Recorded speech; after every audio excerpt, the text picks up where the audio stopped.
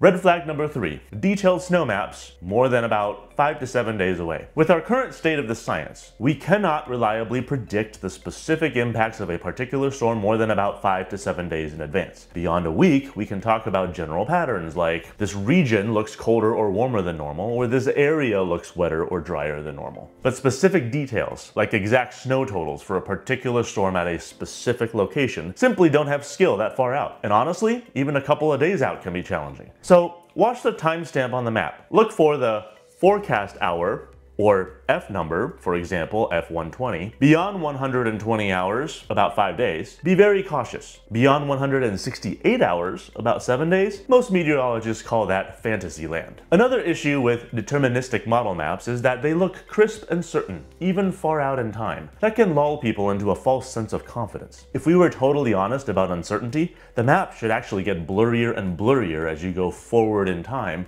until eventually you can barely tell where the storm even is. So if you see highly detailed snow maps for a storm 8 to 10 days away, that's a big red flag. If your social media feed lights up with a huge snow map screaming, "Historic blizzard coming," pause. It might be right, but there's a good chance you're looking at clickbait, or at least a misleading winter storm forecast. If you want clear, no-hype winter storm explainers, hit subscribe to Untamed Skies so you don't miss the rest of this winter weather series.